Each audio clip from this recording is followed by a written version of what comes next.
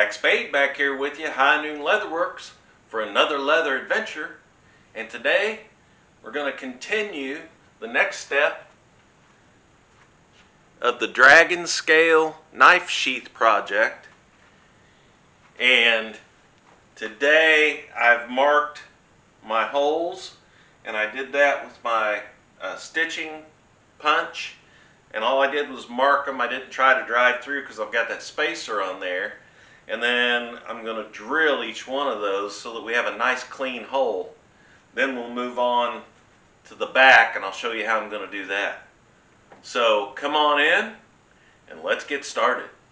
Alright, so I do have my holes already marked, and I used my stitching punch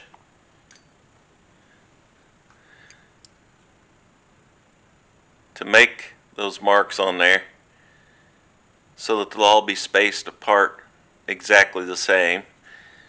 And I don't know if you could see them in that or not. Yeah, you can see them right there across my stitching line. So I've made those, and that tells me precisely where to drill, and all my stitching holes will be exactly the same amount apart, same distance apart, and I'll have nice clean holes. So let's go ahead and get started on that.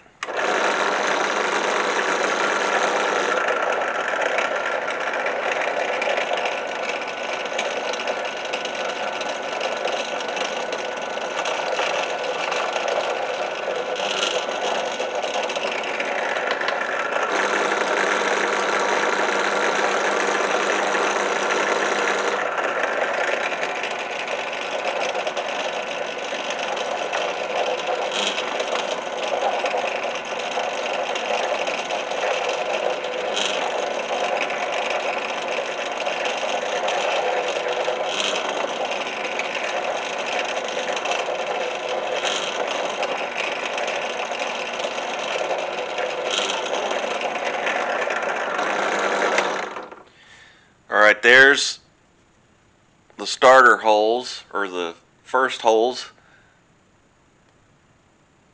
on the front side, and there they are on the back. I'm trying to get this to focus so you can see them right here. And then the thing I like about using this little tabletop drill press is I get a nice straight hole up and down, but once you put those little marks in there with your stitching punch, if you bring this down real slow, it will track right into that little hole that you put in there, that little divot you put in there with that stitching punch, and it'll pop, that drill bit will pop right on there, and that way you don't miss a hole, you don't get one off. So you kind of have to take it a little slow to make sure that that gets in there every time like that. You'll see that drill bit just pop right in that hole, right in that divot. So let's continue.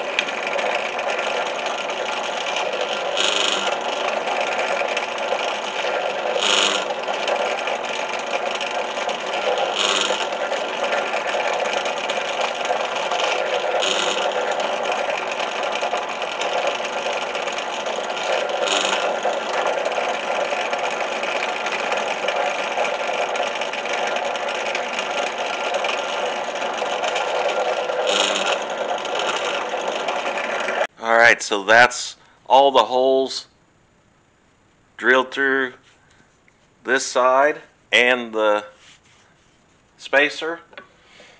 Now I'll come back in just a second, reposition the camera, and I'll show you what my next step's going to be. Alright, so the next thing I'm going to do is I'm going to take the front piece that I already drilled all my holes in that you just saw, match it up with the back piece, and I want to make sure that I get it perfectly aligned so that it matches up all the way around perfect. And then you could take a needle or just some skinny pointed object. I'm going to take a little finishing nail and I'm going to go through my first hole,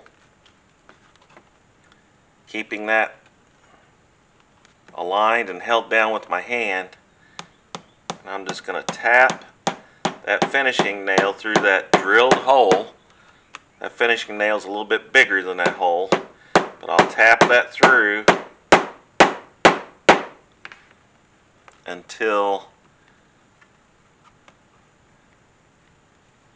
I get down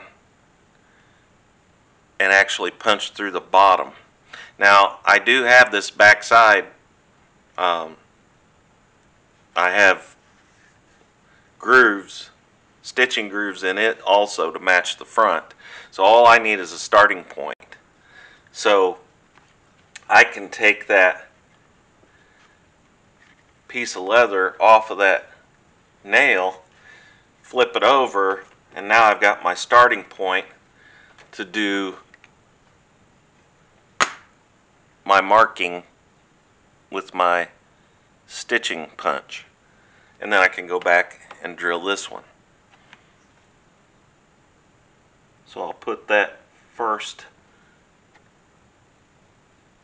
punch tooth right on that mark that just came through the other side. And I'm not trying to go through all the way, I'm just trying to mark it so I'll know where to drill. You could go ahead and punch it, but I like to have my holes, when I'm doing a spacer, I like to have them nice and clean, because you're pulling that needle through 3 different thicknesses of leather at that point. So it's nicer because I'm hand stitching this. So, and I'll just go through and mark all those to where they're even all the way around, and then I'll go back to the drill press and I'll drill all those out to match the front. Then we'll be ready to put those 2 pieces together and do some stitching. So that concludes today's video on how to mark your knife sheath out with the spacer, how to drill those holes out for stitching, and then how to transfer that exact pattern back to your back piece and then mark it so that you make sure when you put these together and you stick that needle through a hole, they're going to line up, and once you get that stitched, you're going to have a beautiful edge on that piece. So I appreciate you coming and watching. Please come back again, check out the next video, and as I always say, please like, share, and subscribe, and I'll see you next time.